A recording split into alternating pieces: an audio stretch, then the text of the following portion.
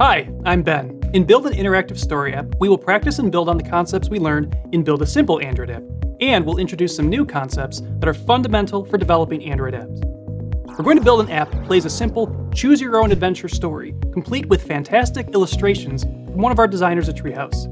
This app will teach basic Android concepts like displaying images in a special view called Image View, getting input from a user via a text field, starting and navigating to a new activity, passing data from one activity to another, and using the Model View Controller design pattern in Android apps.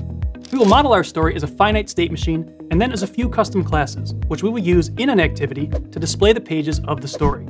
At the end of the project, you'll have a good idea on how to write an app that can accept input from users, has multiple activities, and follows the MVC design pattern.